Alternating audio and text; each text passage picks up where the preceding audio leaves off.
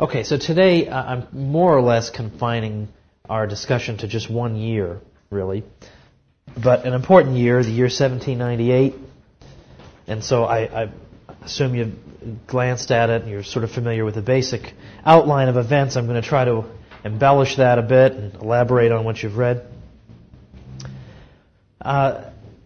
We start in this, looking at 1798, with just an observation that the events that transpire here and the ideas that are put forth were not confined to the year 1798, but reverberated over the next several decades. And the ideas that became known as the Principles of 98, of course 1798, influenced American history all the way up through the Civil War. So this is not just a fluky incident that we're spending time on. I spend time on it because it's important and it recurs in American history. These ideas keep coming up. But at the same time, they're ideas that most textbooks disregard altogether. So, what is so big about 1798? What's exactly going on? Well, basically we've got two things. We've got the Alien and Sedition Acts, and then we have the Virginia and Kentucky resolutions in response to them. The Alien and Sedition Acts were a series of acts passed by the Congress, signed by President John Adams, whose purpose was to make it easier for the United States government to carry on what was known as the quasi-war with France. The quasi-war with France refers to a period of the relationship between the United States and France that was very cold, to say the least, in the late 1790s, and that involved a series of occasional on-again, off-again naval clashes between the two countries. Relations between the two countries had deteriorated really ever since the American state colonies and then states had reached a separate peace with Britain and had grown more and more friendly to the British over time. The French had grown more alienated. There are a variety of reasons for the hostility. For our purposes, the point is that there was hostility between the United States and France, such that I typically point out that President John Adams was often seen in public with a sword at his side, as if to indicate to people that the country was on some kind of a war footing. Well, the Alien and Sedition Acts were intended, among other things, to criminalize speech that was derogatory about the U.S. government, to criminalize speech that might cast this war effort in negative terms, or that might simply cast the United States government in a negative light, that might bring it into disrepute among the population. So the Alien Acts involved immigrants and people who were not U.S. citizens, and empowered the president, among other things, to deport enemy aliens when the United States was at war with some country. If there were any citizens of that country in the United States, they could be deported, and so on and so forth. But what we really want to look at is the sedition legislation, because the Sedition Act made clear that it was a crime to speak ill of the United States government in a way that, as I say, would bring the government into disrepute. And it seems that that's obviously a violation of the First Amendment protection of the freedom of speech. It wasn't obvious at the time. There was a consensus of opinion in 1798 that the First Amendment did not cover seditious speech, that if you were saying something that will tend in a very serious way to bring the government to disrepute, this is not covered by the First Amendment. The understanding that a lot of people had in the 1790s was that the First Amendment simply said that there is no prior restraint on anything you might say. In other words, there's no censorship board that's going to prevent you from publishing something. That's what free speech meant. However, once you've said it, once it's been published, you could then be punished for it, and that would be consistent with the First Amendment according to some interpretations.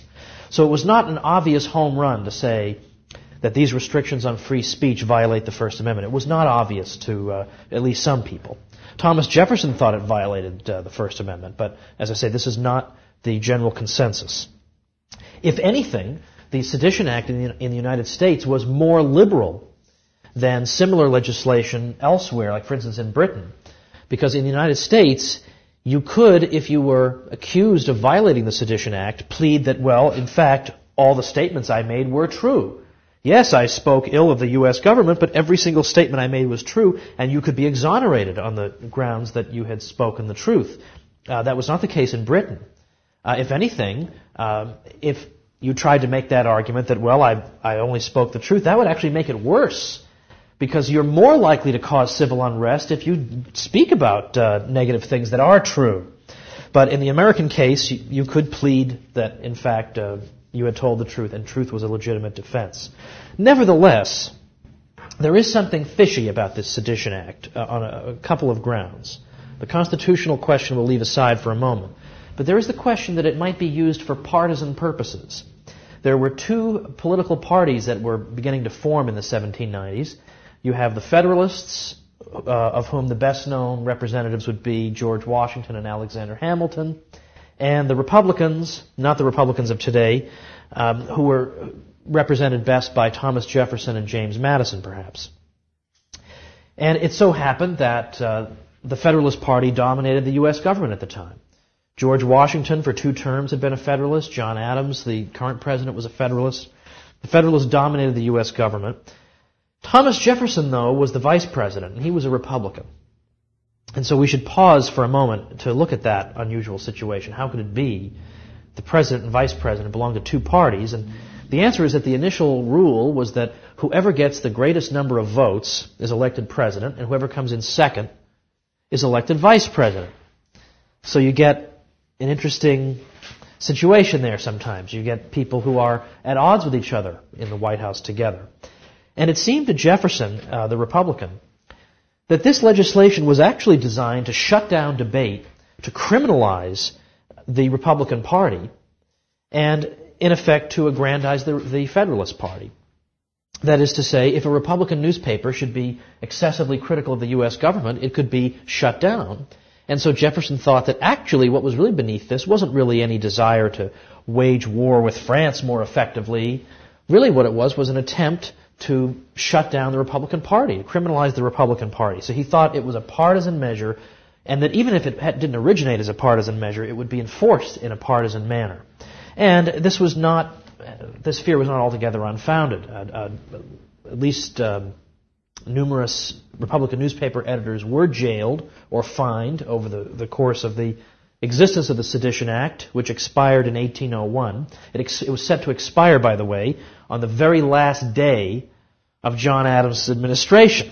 So it sort of, again, seems a little suspicious. I mean, what if a Republican had been elected? Well, the act will have expired, and so the Republicans won't be able to get their revenge with it. It's also worth noting that if you actually read the Sedition Act, you find that it makes an exception for Thomas Jefferson. It says that you can't criticize the U.S. president, you can't criticize the Congress, and on and on. But it doesn't say anything about the vice president. You can say anything you want to about him, and that's fine. Well, Jefferson happens to be the one, he's the Republican. So again, it seems suspicious here. It seems that this is really designed to punish the Republicans. So Jefferson is in this awkward situation because he is, after all, the vice president, and yet at the same time, he wants to encourage Americans to disobey a federal law. So, as I say, this is an awkward situation for him to be in. So the course of action he's going to take anonymously. He's going to draft a series of resolutions that are presented to the legislature of Kentucky, and they're known as the Kentucky Resolutions of 1798. And then James Madison, who was serving in after the Constitution, he later served in the Congress and was in close correspondence with Jefferson. James Madison drafted a series of resolutions called the Virginia Resolutions of 1798. And those resolutions, which dealt with the constitutional situation they faced, namely this clearly unconstitutional Sedition Act, at least in their view it was clearly unconstitutional, these measures were proposed to the various states, Kentucky and Virginia. That's why they're known as the Virginia and Kentucky Resolutions. It was not uncommon, beginning in the colonial period and carrying on to the early Republic, that if you had some kind of a gripe with the U.S. government, or in the colonial period, if you had a gripe with the British government, you would draw up some resolution and have the colonial or later state legislature vote on it. And that way, you would in effect be giving the voice of the whole colony or state, saying this is how we feel about such and such a thing. So in 1765, when the British passed the Stamp Act, well, they had the Stamp Act Congress that in effect drew up official remonstrances. You have other examples of this. You have the Virginia Resolves also at the time of the Stamp Act. Well, this is exactly what's going on here, that these two states are going to protest what they see the federal government doing. They think the federal government is going way beyond what it's allowed to do, and they protest with these official resolutions. As I say, the Kentucky one's anonymously drafted by Jefferson.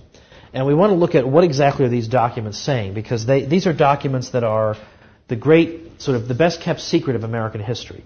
It's not that textbooks don't mention them, but they mention them briefly and in passing and almost always distort their message. And then it's as if these principles just came and went. These documents and the things they said just came and went, and they had no long-term consequences. That's the effect of most textbooks' treatment of this subject. I want to suggest the opposite, that these are very important ideas. Well, there's a sort of twofold aspect to these resolutions. First, the resolutions are going to be critical of the Alien and Sedition Acts and explain why they believe them to be unconstitutional. But then the second aspect of them involves what recourse do the states have. So let's do first things first. What's wrong, in particular with the Sedition Act, which is where most of the attention is directed? Well, there are two main arguments that are made against the Sedition Acts. Number one is the argument about the freedom of speech. There were some people who did believe that this violated the First Amendment's protection of the freedom of speech. So that argument is cited. But in case you need more evidence that there's something wrong with the Sedition Act, there's another argument that's used.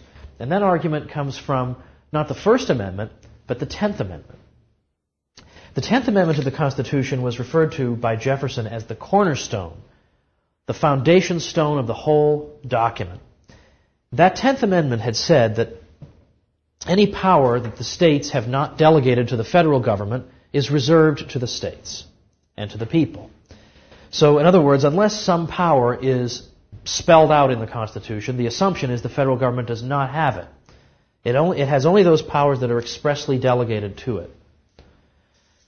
Now, that's in effect the message of the 10th Amendment. Well, how does Jefferson use that? Well, Jefferson says, if the federal government has only the powers that the states have given to it, the Sedition Act is unconstitutional on that ground as well. Because when did the states give the federal government the power to suppress speech?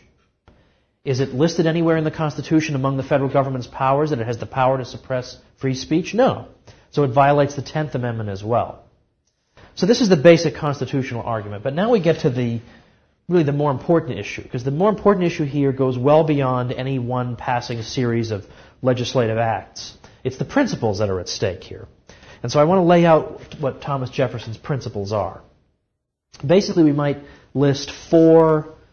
I don't know if there are four of them. He didn't number them. I'm just trying to think of his whole way of thinking and see if I can come up with a number. Let's see if I can confine it to four. Okay, and these would be basically what we might call the principles of 98. The first of these would be that the United States government and the Constitution that established it, both of these things were established by representatives of the states. That the states gathered in 1787 and drew up the Constitution, and then those states, one by one, those states ratified the Constitution. So the states created the federal government. They were there first. Secondly, the states gave to the federal government limited powers. Okay, the states delegated certain powers to the federal government. Those powers are listed in Article 1, Section 8. And they reserved the remainder of the powers to themselves. In Federalist Number 45, for example, James Madison said that the powers granted to the federal government by the states are few and defined. Those were his words. Whereas the powers that remained with the states were numerous and indefinite. Okay, I believe that's two principles. The third would be that if the federal government should then exercise a power that has not been delegated to it, if it should, in other words, violate the 10th Amendment, then the states need to be able to have some defense mechanism. They need to be able to defend themselves against this exercise of authority, of this illegitimate exercise of authority by the federal government. And then finally, my number 4 would be that the way the states should do this is by using a mechanism called nullification or interposition. And obviously it's this fourth principle that we need to elaborate on. The other ones are straightforward enough.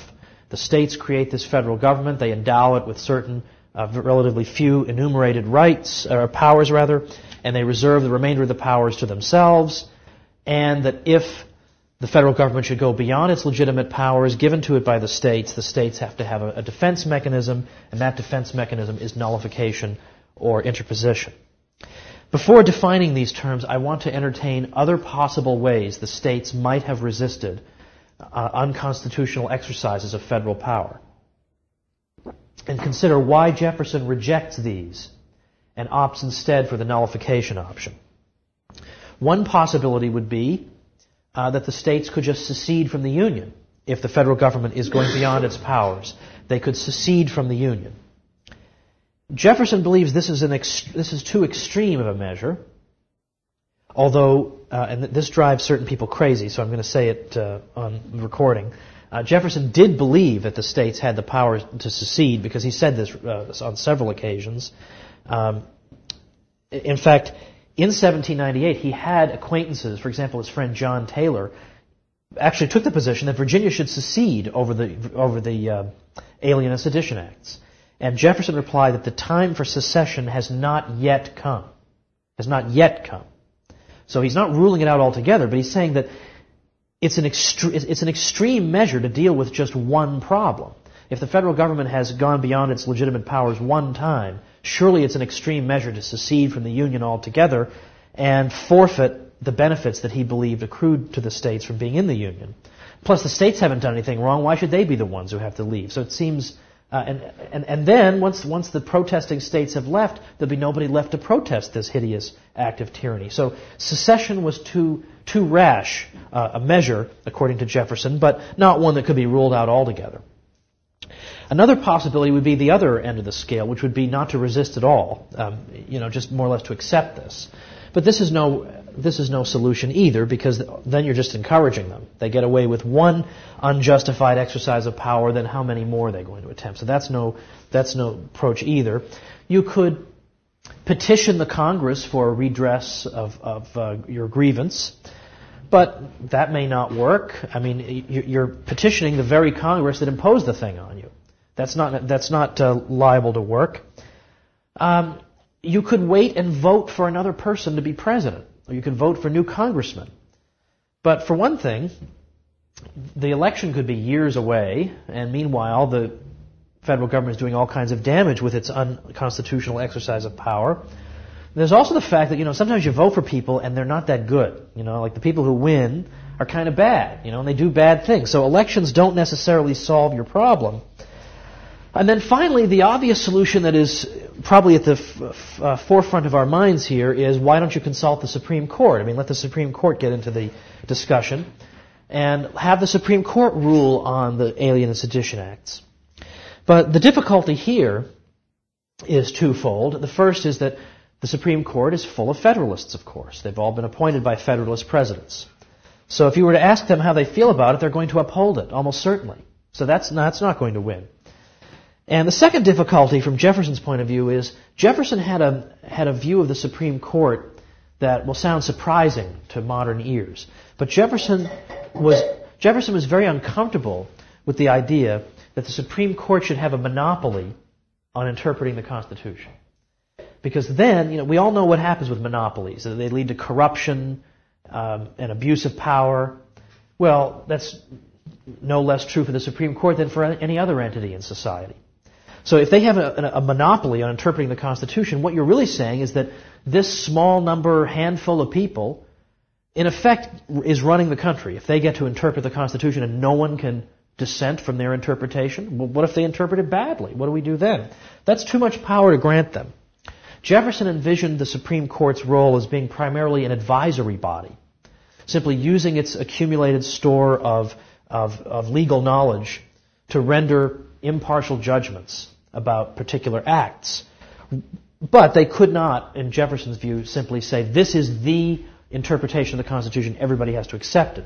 Jefferson believed that all three branches of the federal government, not just the judicial, but also the legislative and the executive, all three branches had the power to interpret the Constitution. So even if, let's suppose that the Supreme Court says Act X, Y, or Z is perfectly constitutional, there's nothing wrong with it, according to Jefferson, the president nevertheless has every right to say, well, I'm vetoing it anyway because I believe it's unconstitutional. Okay, all three branches have to be able to interpret the Constitution. So he wouldn't just resort to the Supreme Court either. So the only real recourse that's remaining here is this idea of nullification or interposition. So what that idea basically boils down to is this very simple sentence, which is that if the U.S. government exceeds its powers under the Constitution, then a state has the right to nullify, that is, to declare null and void within that state any act that goes beyond the federal government's constitutional powers. So the federal government passes an unconstitutional law. Nullification says a state can declare that law to be unconstitutional and for that reason refuse to enforce it. That's the principle in a nutshell. Sometimes it's James Madison used the term interposition, in effect suggesting that on the one hand you've got the federal government, on the other hand you've got individuals. But in between the two you have the state governments. And the state governments, in a case like this, should interpose between the federal government and their people to protect them from this usurped power. That's the idea of interposition. I mean, almost as if you're going to, there's a bulldozer who's going to knock down your house. Lying down in front of the bulldozer would be like interposition. Okay, that's probably not going to work, but that's what the idea is all about. So that's nullification and interposition. Now that sounds extremely radical and hopelessly unworkable, right? Because it sounds like what's likely to happen is that the states are just going to nullify all the government's laws, and then nothing would ever get done. Well, some of us would be inclined to say, well, so what? Half these laws are crummy anyway. But we should. It's a serious objection, and it deserves to be entertained. But one of the answers that was offered by other people who've supported nullification into the 19th century was, okay, so what of it? I mean, suppose that nullification does create some inconveniences. Suppose we have some state that nullifies a federal law. What's the big problem? What's the big problem? Well, that is an inconvenience. We've got a state that's not following a federal law. Granted. But what's the alternative to this? What's the alternative? Is the alternative that we don't have nullification and the federal government does something that's unconstitutional, we do nothing? What's the alternative? Because if we do nothing, that's also going to lead to inconveniences. It's going to encourage the federal government to continue to grab more and more powers for itself.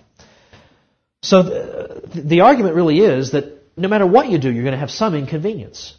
With nullification, you'll have some inconvenience, and without it, you'll have some inconvenience. It is a serious inconvenience to have a federal government that thinks it can interpret the Constitution however it wants. But the point is, which is the less dangerous inconvenience? And surely it seems to be nullification. That would be the argument. Jefferson's view pretty much boils down to this. The reason he favors this position is that he understands what happens, again, in the case of monopolies. Suppose you have a situation in which the federal government has a monopoly on interpreting the Constitution. And the states don't get to say anything about what the Constitution means. Only the federal government gets to interpret it. Well, we all know human nature. And if the U.S. government has that monopoly, it's going to interpret the Constitution in its own favor. And so over time, more and more powers are going to accrue to the central government, and the states will find themselves more and more eclipsed. This was Jefferson's position, that you don't have two parties to a contract where only one party is allowed to interpret the terms, because that party will abuse the other party. The example I used to give in my classroom years involved mowing my lawn. Now, I used to live in an apartment, so we had maintenance do that, so it's not a good example. But now, I don't own a lawnmower. I've mowed enough lawns in my life. Right now, I don't want to mow the lawn. It's too hot. I just don't want to do it. I want the neighborhood kid to mow my lawn. So if I enter into a contract with him and I say I don't know what the going rate around here is, $20, I don't know, whatever. Let's say it's $20. $20 I want you to mow my lawn. And that's the contract, but only I can interpret it. The poor kid mows my lawn, then comes up waiting for the $20, and I say, well, see, my interpretation is when you're lying there on your deathbed, I'll give you the $20. That's the way I interpreted the contract. He might think that was really not fair, that I'm abusing my power as the monopolistic interpreter of the contract. Or conversely, if only he can interpret it, then the same thing happens. You're going to mow my lawn for $20. Then I pay him the $20 and I wait and I wait and I wait and I wait. He never mows it. And he says, well, the way I interpreted the contract is that in 50 years I mow your lawn, but I get the $20 now. Well, no one would enter into a contract like that only one side could interpret. And the same goes for the federal government and the states. The states also have to be able to interpret what the Constitution means. After all, they drafted the Constitution. You know, how could they drafted the Constitution and created the federal government. How could that federal government that they themselves created then turn around and tell them what their own Constitution means? It's like the Frankenstein monster dictating to Dr. Frankenstein. So we have to allow the states to use nullification. That's their way of making their own interpretation of the Constitution count. Okay. That's a sort of overview of the principles of 98. So Jefferson and Madison proposed these ideas in the Virginia and Kentucky resolutions. Now later on, by the way, in later years, you may read about this, I don't know, but in later years, like in the 1830s, as Madison, Jefferson died in 1826, and then Madison died in the early 1830s, but as he was toward the end of his life, he began to really repudiate anything from his earlier life that had seemed like it was sort of radical and in favor of the states. And Madison began going around telling people, well, I didn't really mean, when I said interposition, I didn't really mean the states could resist the federal government. He was always telling everybody what he really meant.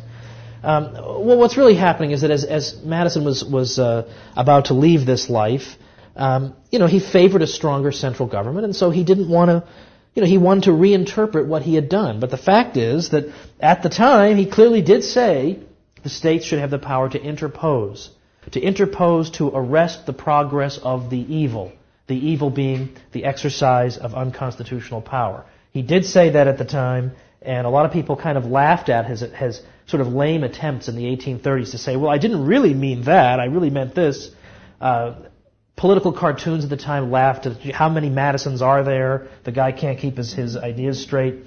But in 1798, he certainly did believe these ideas. Okay, so these resolutions are passed by the two states. Well, as time goes on, by 1801, the Jefferson is elected president in 1800. By 1801, the Alien Sedition Acts go out of existence. They expire, or the Sedition Act expires. Jefferson takes over. He pardons anybody who has been imprisoned under the terms of the Sedition Act, and then life goes on. But what became of the principles of 98? What happened with these principles? Well, in the short run, they did not get a very welcome reception in the rest of the country. Virginia and Kentucky were hoping that some of the other states might respond to their resolutions and respond certainly favorably, they hoped, and give their own views on the matter. Well, most states ignored the Virginia and Kentucky resolutions, and when they did respond to them, it was to respond in the negative, to say that these are irresponsible ideas that are going to create chaos. Well, we've all heard the expression that actions speak louder than words. It's true that the New England states in 1798 were all up in arms about the Virginia and Kentucky resolutions. But in 1807, when the federal government was oppressing them, what principles did New England start appealing to? Well, the principles of 98. The principles that not 10 years earlier they had told everybody were dangerous, irresponsible, chaotic. They themselves began to have recourse to them. For instance, in 1807, it's not fortuitous that I picked that date, 1807 was the date that Thomas Jefferson imposed an embargo in the United States. And it's not just an embargo where you can't take your ship and trade with some enemy. You can't trade with anybody, according to the Jefferson embargo. Jefferson imposed an embargo in 1807 that prohibited any American ship from leaving for any foreign port anywhere in the world.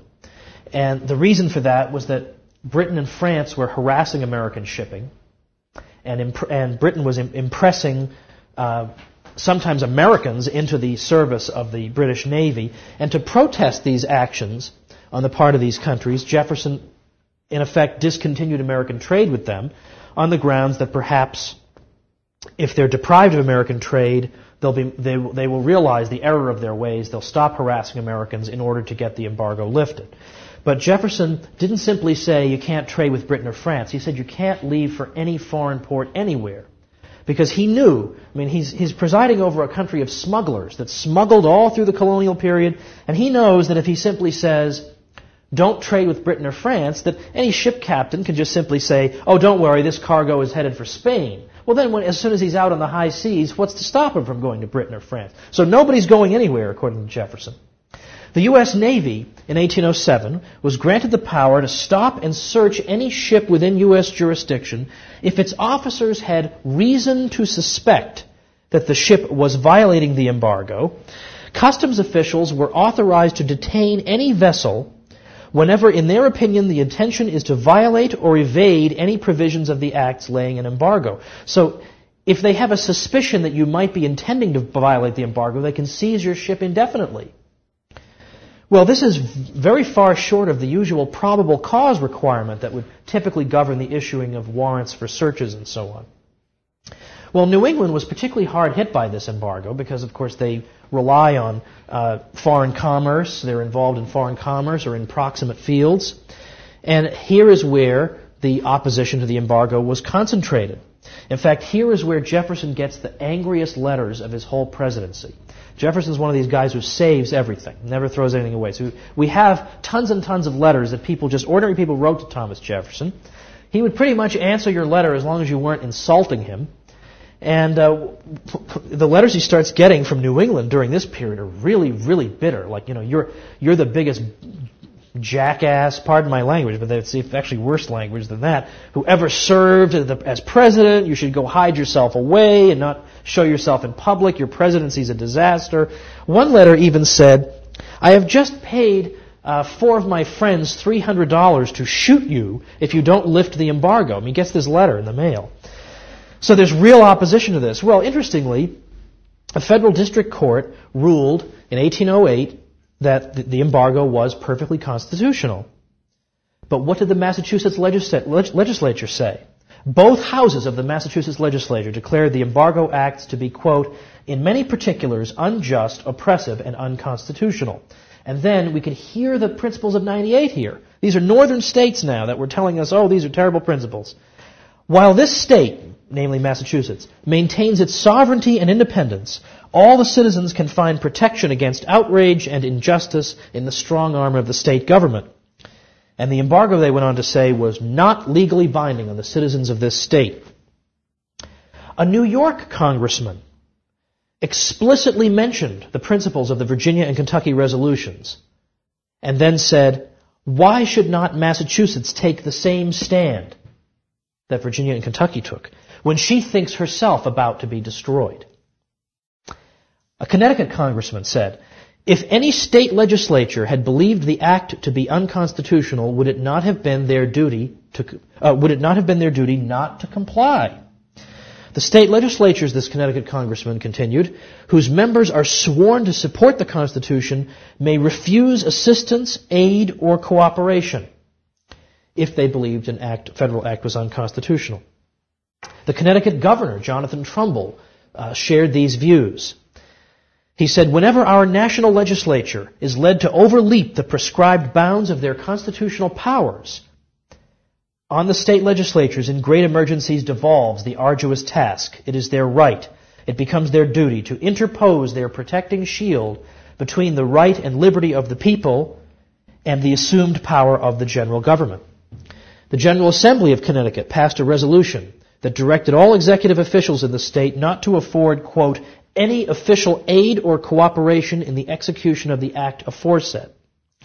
The General Assembly furthermore declared, resolved, that to preserve the Union and support the Constitution of the United States, it becomes the duty of the legislatures of the states in such a crisis of affairs, vigilantly to watch over and vigorously to maintain the powers not delegated to the United States but reserved to the states respectively or to the people. Direct quotation of the 10th Amendment. And that a due regard to this duty will not permit this assembly to assist or concur in giving effect to the aforesaid unconstitutional act passed to enforce the embargo.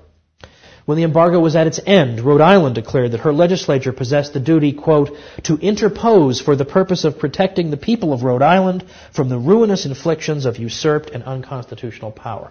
Well, there is the unmistakable language of the Principles of 98. And this could go on, I could go on at great length, I'm not going to, we're going to stop here, but at great length giving other examples of the states referring to the Principles of 98 as a means of protecting themselves against the exercise of unconstitutional power. And when we convene next time, I'm going to show how the Principles of 98 were even referred to as a way of evading the Fugitive Slave Acts, which required that you had to return a runaway slave who'd gone up north. You have to return him to his master. There were constitutional arguments made against that, even though it seems like the Constitution permits that. There were constitutional objections to the Fugitive Slave Act of 1850.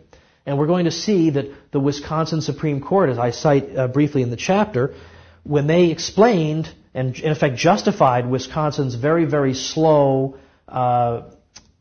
their slowness in effect to cooperate with this, their lack of cooperation, how did they justify it? They quoted verbatim from Jefferson's Kentucky resolutions that this is unconstitutional, so therefore we refuse to enforce it. So these Principles of 98 have had quite an interesting but unfortunately totally unheralded career in American history.